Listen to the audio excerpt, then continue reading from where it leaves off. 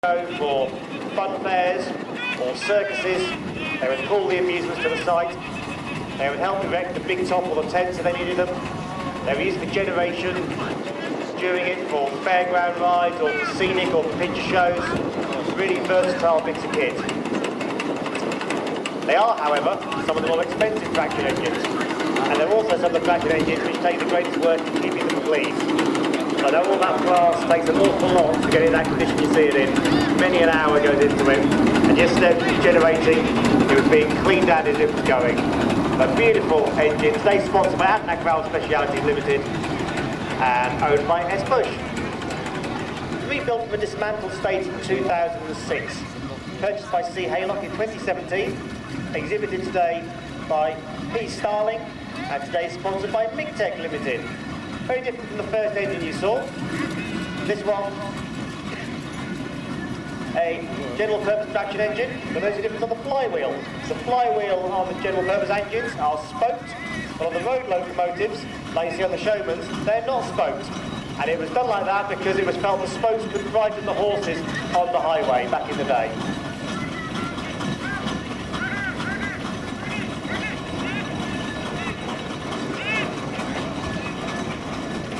Well, Nadal Taylor coming past the commentary box now on his beautiful Wallace and Stevens expansion engine called Faith, built at their Basingstoke works in 1916.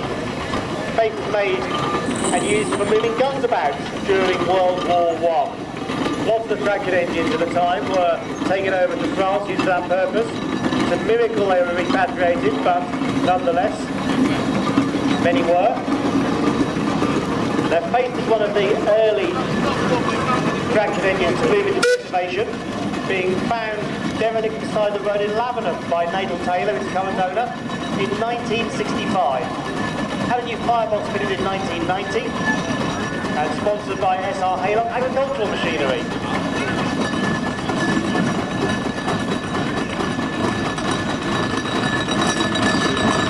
Well, we're moving on to one of the oldest burrels in existence, not quite the oldest is engine called Century, owned by Mr. Richard Howard on Bedgate Farm near Brandon. But the old chap has been reached many times, and it was built in 1890. Originally new to Old Cadogan in January 1891 for use on the Colston Hall estate. It was sold around the 1930s and used to drive a saw bench on Lexshall Heath for about 20 years. If you notice on the early barrels, they've got the larger boiler barrels on them. Very noticeable on Century and the old chap. While number 10 passes the commentary point. We're sticking with Burrell this time, but we're moving on to a road locomotive. As I said before, notice the closed flywheel on that one. These are really colossuses of the movement of steam. They would be used for haulage and heavy haulage. They are used to do a lot of photographs carrying big boilers and tubes and pipes. And these would have been your lorries of the day, pulling out heavy haulage all the way across the UK. Or used a lot around ports as well. This particular one is owned by T. Maynard Quarries in Somerset for haulage of quarried material, sand, gravel, they've used a lot more. Safe preservation by Len Rudd of King's Lynn, and rebuilt by the present owners between 2013 and 2015. Well, a different manufacturer of engines now. It's a Fowle engine, Fowle of St Ives in Huntingdonshire. This one built in 1922, owned by Stuart Hines of Great Barton, today sponsored by Whitton and Frost and Son. It was new to the Royal Show in Cambridge in 1922 and sold to Edwards Brothers of Great Raveley for preservation in 1958 and acquired by the present owner in 2017. Well, a bit of a special tractor called Race With Me Now. It's a Wallace and Stevens oil bar tractor, rated at 4 nominal horsepower. Traction engines are rated in nominal horsepower. So what they did when they first rated them, when they needed some way of rating the power, in reality it's far more than 4 horses, but they use this nominal rating for it. This is making somewhat of a centenary return to the area. It was supplied new in 1923 to Bedwaston Rural District Council, which is here in Elmswell. Sold to Don and Brothers of Bedford, who were contractors for the roads mainly, and they were going to convert it into a roller, but it never took place, thank goodness. It was acquired by Mark and James Loader in 1994 and first steamed in 2015. And it's very fitting it's come back to woolpit steam for its 100th anniversary, back to the place where it was first deployed.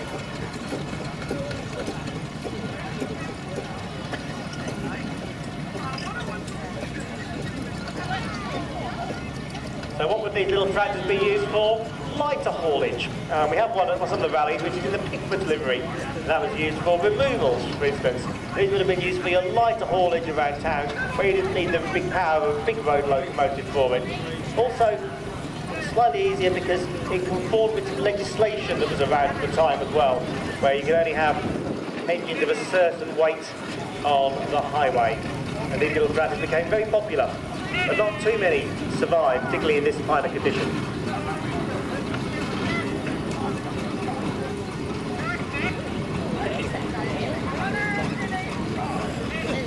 Well, moving on to...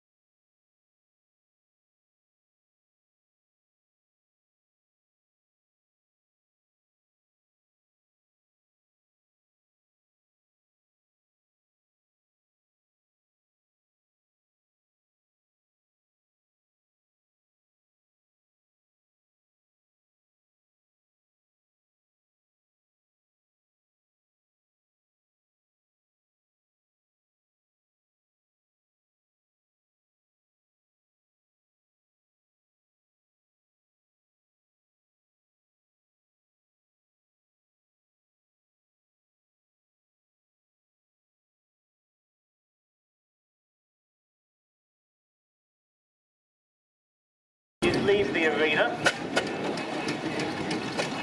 Worth having a thought about the tractors, because the tractors are very much the descendants of the traction engine. They were the next generation. They took over.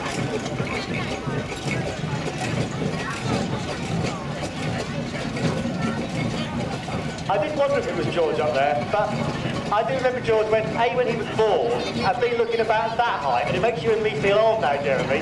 So the next generation, George is Jeremy's son, Barry's grandson. I think it's fair to say George has grown into a steam family somewhat over the years, just as well he's got steam in his veins. I remember him coming to the rallies as a little baby quite a few years ago. Not the strapping lad he is today. So Steve very much being kept alive in our families, which is great news.